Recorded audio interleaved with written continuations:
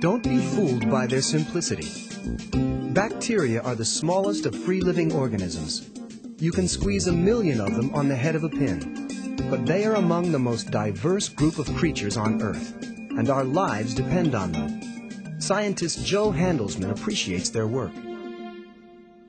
Bacteria have more surprises than any organisms because they're so diverse. They have so many different functions. They carry out all of the major functions in the world. They supply us with our nitrogen. They supply most of the carbon to the biosphere. They cycle nutrients. They produce antibiotics. They keep us healthy. They make us sick. They basically control every major function in biology, and they probably do all sorts of things that we don't know about yet because we haven't discovered them all.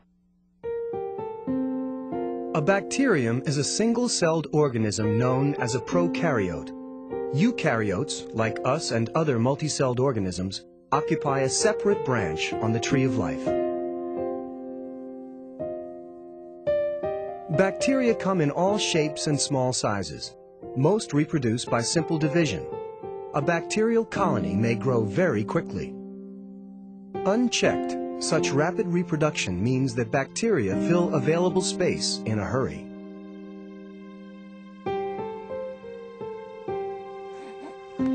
Though we enter the world bacteria-free, the microbes move in quickly. Most make useful contributions, like the billions of bacteria that break down our food. Bacteria line our skin, intestines, nose, and throat. The bacteria in our mouths alone outnumber all the people on Earth. Less than 1% of bacteria cause disease, but these are the ones that grab headlines. Meanwhile, less infamous bacteria are quietly at work healing disease, flavoring food, washing clothes, and cleaning industrial waste.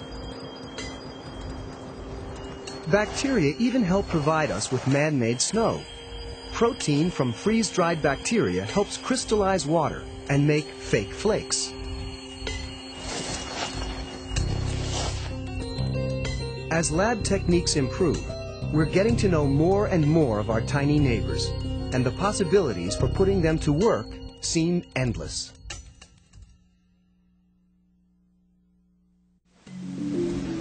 Bacteria are the oldest and most diverse of life forms, and we're just getting to know them. A soil sample may contain up to 1 billion bacteria that we can grow, and as many more that we can't. In fact, most organisms living in soil haven't even been identified. Some bacteria make their homes in the Earth's harshest environments, acid pools, caves without light, even ocean vents where temperatures may hit 450 degrees. Scientists think we may find them on other planets. A meteorite traveling to the Earth from Mars carried with it fossilized shapes that some experts believe look like Earth-bound bacteria. Extraterrestrial rock hunts will look for more proof. For now, we're probing what all this diversity can do for us right here. And some tiny bacteria clearly possess industrial strength. In Yellowstone's hot springs, bacteria able to take the heat also have a knack for breaking down wood fibers. In the process, the wood fibers turn white. Imagine using bacteria instead of chemicals to turn paper white. Such imagining turned into an $11.5 billion industry. Paper companies are replacing chlorine with bacterial enzymes. A much more environmentally friendly bleach. Bacteria have been put to work in gold mines too. At the Homestake Mining Company in Utah, bacteria live in the cyanide baths that help extract the gold.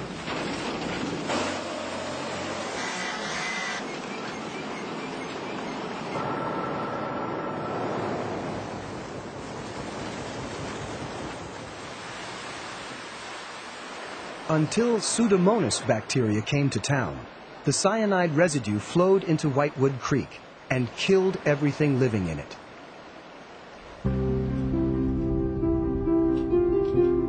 Today, all the water in the mine flows through these tanks, each housing 20,000 pounds of bacteria attached to plastic discs. As the discs rotate in and out of the cyanide baths, the bacteria get the oxygen they need from the air and the food they need in the water.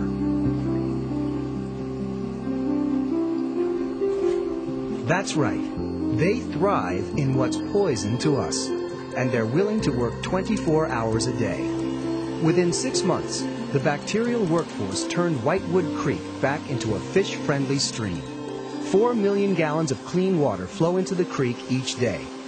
Just think of the tiny talents we have yet to discover. If pictures of bacteria multiplying and dividing don't whet your appetite, keep watching. In fact, many of our favorite foods boast bacteria as an essential ingredient. Sourdough bread wouldn't be sour without Lactobacillus San Francisco.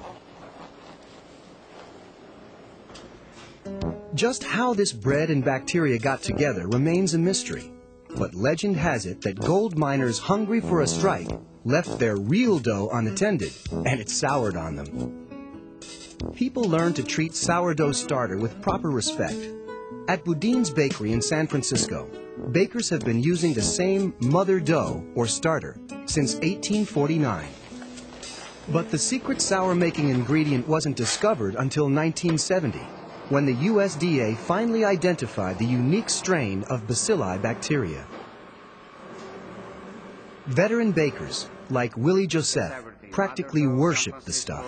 The fog, the bacteria, the steam out of the oven comes and all that flavor, all that smell, you know. People get all, so good. A little milk with your bread? Thank bacteria for that too.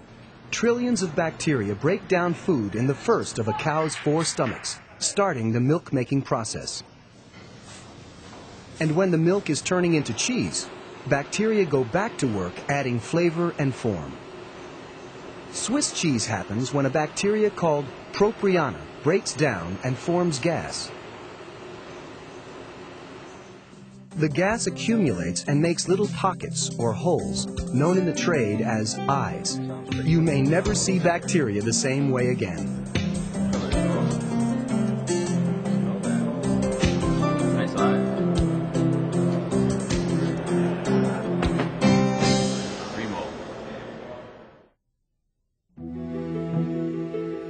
Before the 1940s, in battles between bacteria and man, bacteria often won. We had no weapons against pneumonia, meningitis, tuberculosis, and other bacterial infections. Then, in 1928, a happy accident began to turn the tide. A scientist named Alexander Fleming went on vacation and returned to find a single mold growing in a petri dish where bacterial cultures once flourished. The mold had killed all the bacteria, but Fleming couldn't reproduce it. With the help of other scientists and 10 years of target practice, the newly discovered mold, named Penicillium, was ready for war. In World War II, penicillin slowed the assault of gangrene, and antibiotics looked as though they could rid us of all sorts of deadly bacteria for good.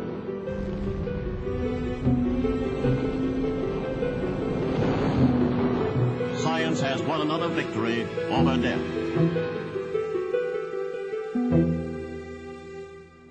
Here's how antibiotics work. When a serious infection sets in, white blood cells, a body's natural line of defense, are overwhelmed. But antibiotics fight back and kill the bacteria without harming human cells. Even in the face of a medical assault, some drug-resistant bacteria survive and multiply. Yeah, no zone. So from that, we knew we had to get MIC. What's more, we're trigger happy.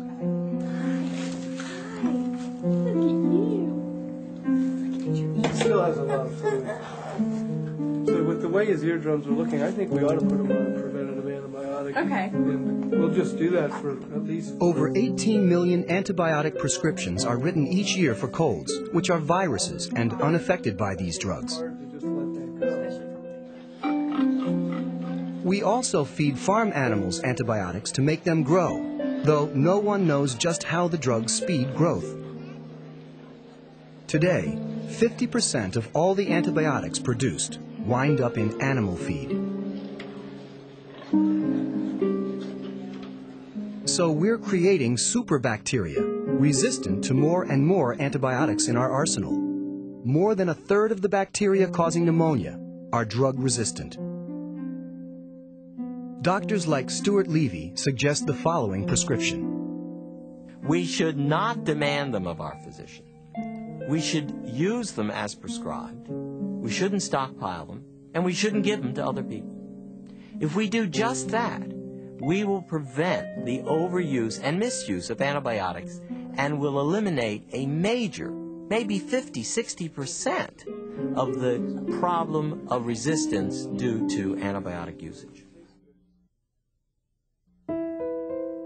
Infectious diseases caused by simple one-celled bacteria are the single highest cause of death in human history.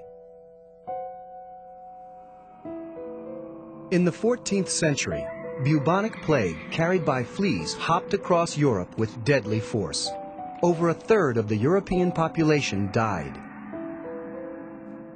An even bigger killer, tuberculosis, claimed more than 500 million lives before penicillin fought back. More recently, nasty bugs took lives close to home. In England in 1994, 11 people died from flesh-eating bacteria. This Streptococcus bacterium, capable of consuming flesh at the rate of an inch an hour, is a deadly version of the same bacteria responsible for strep throat. Researchers know more about E. coli. Helpful strains of this bacterium live in our stomachs and help digest food. Billions are no doubt breaking down food into sugars and processing vitamins in your stomach while you're watching this. But cows' intestines carry a different sort of E. coli, and it can kill. Outbreaks of E. coli poisoning, like the one in the Pacific Northwest in 1993, claimed lives and made hundreds of people sick. According to state health officials, there are over 100 cases of E. coli poisoning connected with this case in western Washington alone, and there could be more. Laws requiring restaurants to cook beef at high temperatures have helped. But bad E. coli can turn up in milk and even non-pasteurized fruit juice. Infectious diseases caused by bacteria are still the third highest cause of death in the U.S. But it's proved wise to get to know the enemy. One of the most toxic substances on Earth, botulism, has been employed as a weapon of war since the 1940s. Clostridia botulinum paralyzes muscles and kills quickly. But a researcher for Army Intelligence, Dr. Ed Shantz, suspected there might be a way of turning this deadly enemy into a friend. Used in 1/1000th of a lethal dose, the same poison that paralyzes healthy muscles relaxes them when they're hyperactive. People like Howard Fields, who suffer from a painful disorder that causes muscle spasms, are cured with tiny amounts of botulism. And the minute I got my first injections, the pain was gone. I mean, it was just, it was a great, great feeling. My life had been given back to me. It's ironic when you take a toxin that can kill people, and all of a sudden it's saving lives.